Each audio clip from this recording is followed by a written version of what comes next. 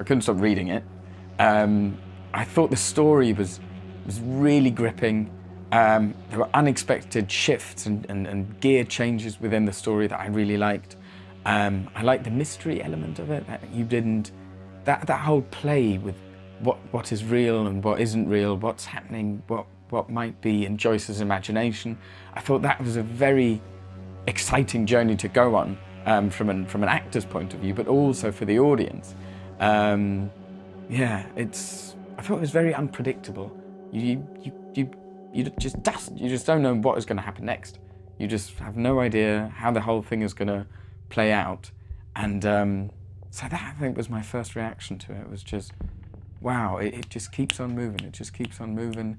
There's no, it just never stops changing and developing. And that, I think, as a story, is vital, is key to making a psychological thriller.